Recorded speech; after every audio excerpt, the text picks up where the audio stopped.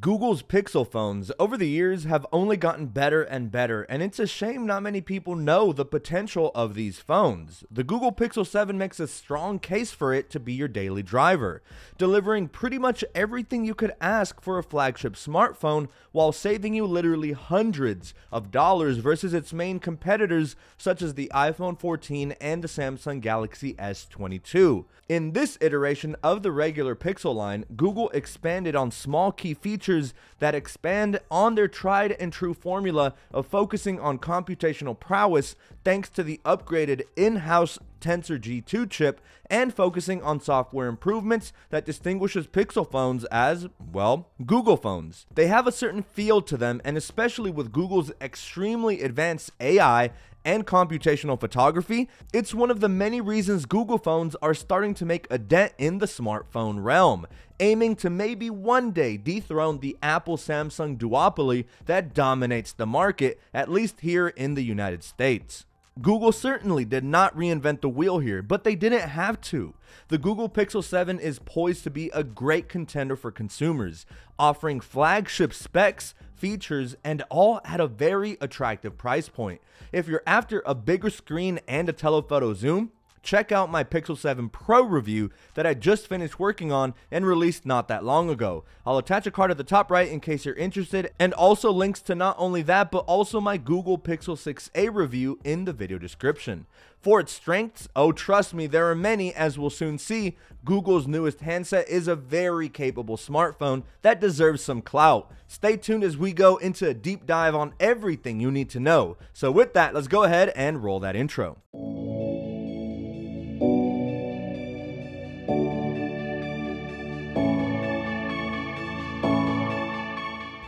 Alright boys and girls, so now with this review, this rounds out the entire and current Google Pixel family. The design language of all three phones is very distinct and very Google-like, thanks to the distinctive visor design that is indistinguishable from a mile away. We'll get into the design in just a second, as first we have to cover pricing and availability.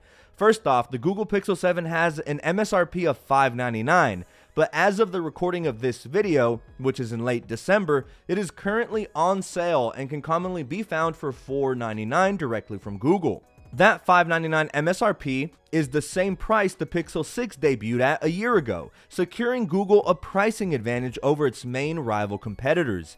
Comparing this to something like the iPhone 14, for example, which starts at $799, as you can see, you'll end up saving upwards of $300 for a smartphone that essentially does everything the iPhone 14 can, with certain key features that make it distinct. Your color choices are obsidian, snow, and this awesome lemongrass color, which is this light, yet subtle and low-key green color with a gold-like aluminum visor that extends to the frame of the device. The base $499 model will give you 128 gigabytes of starting storage, and it cannot be expanded, so make sure you choose the correct option for you.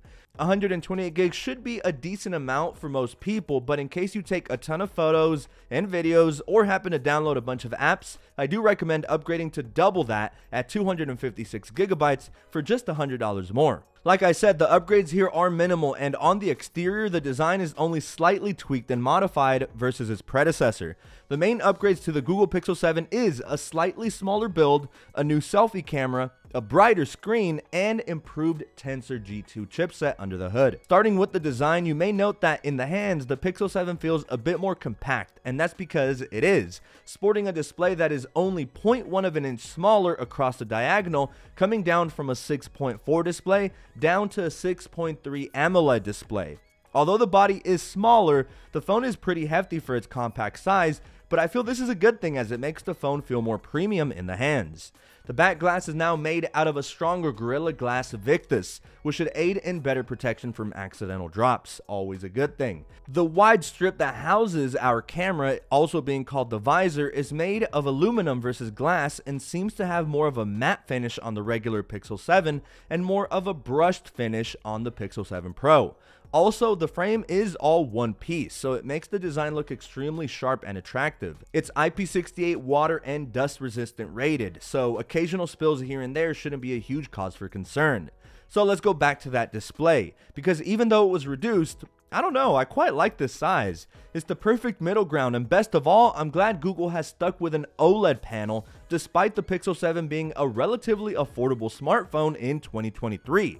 It has a 1080p resolution and an adaptive 90Hz refresh rate, just like its predecessor. While not as slick and smooth as the 120Hz display of the Pixel 7 Pro, you still will enjoy smoother and enjoyable scrolling that is noticeable, especially if you've been used to a 60Hz display up until this point. The display will dial back down to 60Hz whenever you're not interacting with it to conserve energy. The display is sharp enough, offering some really nice contrast and accurate colors, and realistically I just can't hate on it. I do wish it could have gone up to 120Hz, but this screen will do most people just fine. The big change, however, is that Google promises the Pixel 7 to get significantly brighter, which in turn helps with outdoors visibility a ton. It's capable of getting up to an alleged max brightness of 1400 nits, but this is only on paper and with adaptive brightness turned on in perfect conditions. Otherwise, the screen is typically under 1000 nits for sure, from my experience, and is plenty bright for most situations. The Google Pixel 7 biometric authentication comes in the form of both face and fingerprint unlock, with the Face ID sensor being located within our updated selfie camera, which is a hole punch design there at the top middle portion of our device, and the fingerprint reader is embedded underneath the display and works plenty fast enough to not cause any noticeable lag. We've seen faster fingerprint readers elsewhere, sure, but honestly, this one here does the job just as well. For audio, the Pixel 7 has a stereo speaker setup with the earpiece doubling as the top speaker. The sound quality is pretty good, but I did find that certain genres of music, such as metal or rock, sound muddled with some of the instruments being drowned out at higher volumes and not as pronounced. Bass is also lagging a little and could do better, but then again, while watching movies or listening to music, it's likely most people will instead grab a pair of their favorite Bluetooth headphones anyway. Now, touching up on performance, because it's one of our main upgrades, packing in the new Google Tensor G2, which is Google's in-house silicon, meaning they don't outsource their chipsets and instead develop and manufacture them themselves. This not only saves on cost, but allows Google to offer some pretty creative features for their users because of it. The Tensor G2 continues to lean heavily on a tensor processing unit that draws upon machine learning and artificial intelligence to provide Pixel owners with some rather unique experiences. Most of these tensor features include the eerie good voice-to-text, which nails about 99% of what you're saying with ease. It's almost scary at times how good it is, and it's able to distinguish pauses in your diction or certain inflections to automatically insert a question mark for you or insert a comma at the proper instance, just to name a few. Some of the other highly touted software features powered by the Tensor G2 is in the photography department, namely that new photo unblur feature that does exactly what its name implies. Unblurs photographs that appear shaky to produce a crisper and cleaner shot. Again, this is all largely due to the Tensor G2 and computational photography. But now let's discuss the actual hardware present. Here, cameras remain to be the Pixel's claim to fame, offering outstanding photography thanks due in part to both hardware and also all of that computational horsepower going on behind the scenes. However, on the Pixel 7, the camera hardware on the back is largely unchanged. Like the Pixel 6, the Pixel 7 offers you a 50 megapixel main camera sensor and a 12 megapixel ultra-wide lens, each with the same exact apertures as last year. There is also no dedicated telephoto lens on the Pixel 7 as there is on the Pixel 7 Pro. But the new Tensor G2 does improve Google's super res zoom capability to offer an 8x digital zoom. Overall, pictures come out splendid and always seem true to life. I tend to not focus on camera quality, especially on this Pixel 7 review, seeing as how there's not much new here. It still takes the same awesome photos and then are digitally processed with Google's own touch to produce some pretty spectacular photos. If you guys are interested in an in-depth camera comparison between this and the iPhone 14, just let me know down below. And then moving on to the camera on the front of the phone, the selfie camera, which is now improved and sees the biggest change, with an upgrade to a 10.8 megapixel sensor with a now much wider 92.8 degree field of view. In comparison, the Pixel 6's selfie camera was of an 8 megapixel quality and only had an 84 degree field of view. This should, in turn, allow you to squeeze in more people comfortably into your group selfie shots. And now let's discuss performance. The Tensor G2 does power some very unique features, but still lags behind versus other competitors, seeing as how Google's main focus isn't on making the Pixel line a powerhouse behemoth, and rather opts to create a unique and one-of-a-kind experience across their family of products. Still though, The Tensor G2 is no slouch, with modest Geekbench scores with single core coming in at 1028, and for the multi-core side, I got 3033, which isn't too impressive on paper, and you should not rely on the Tensor G2 for the most demanding workloads. This isn't to say it's slow or laggy or anything of the sort. Its raw power is just pretty average, but the gap has been narrowing over the years, with Google slowly starting to catch up. Gaming on most games plays pretty fluid, such as on apps like Asphalt 9 or Pokemon Go, but I did notice the occasional drop frame here or there. While not the best for ultimate mobile performance, it's still a great chipset which should offer support for several years to come. Finally, we'll go over battery life relatively quickly, since while scripting this video, I actually was also simultaneously performing a battery drain test on the entire Google Pixel line. So far, it's a very tight race, and if you're excited for that video, make sure you don't forget to hit that subscribe button down below. For now, I'll give you the facts about the battery found inside the Pixel 7, and you'll have to wait until my battery drain test to see how it compares to the rest of the lineup. This time around, Google opted for a smaller 4,355 mAh battery versus the 4,614 mAh battery found on the prior Pixel 6. Does that definitively mean that battery life is expected to be worse? Well, no, not entirely.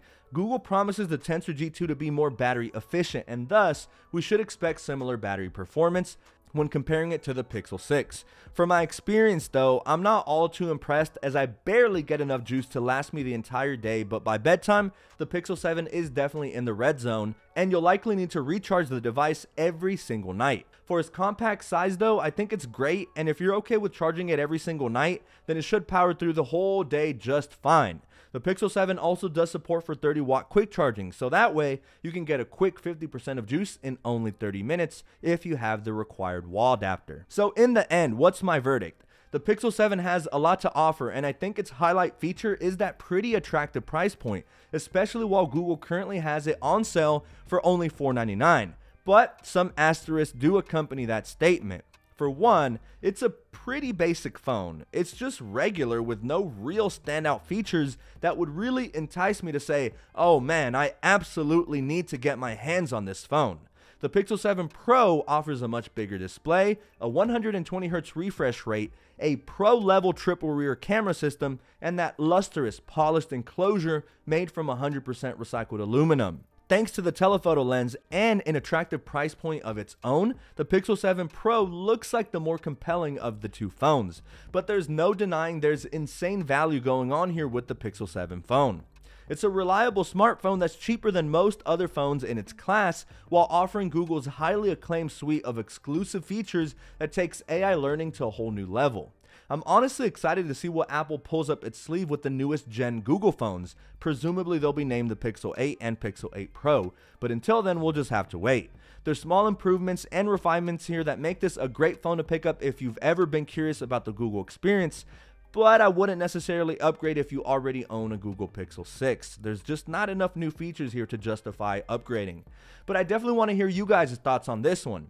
If you had to choose, would you prefer the iPhone 14 or the Pixel 7? Also, for those Google lovers, what's been your experience with Pixel phones over the years, and do you see yourself sticking around with Google indefinitely? Let me know in the comments below. I really hope everyone has been staying warm and enjoying the holidays for all who celebrate. I'm wishing everyone an amazing time with family and friends around this season, and until next time guys, I'm clocking out for now, but I cannot wait to catch you all in my next video.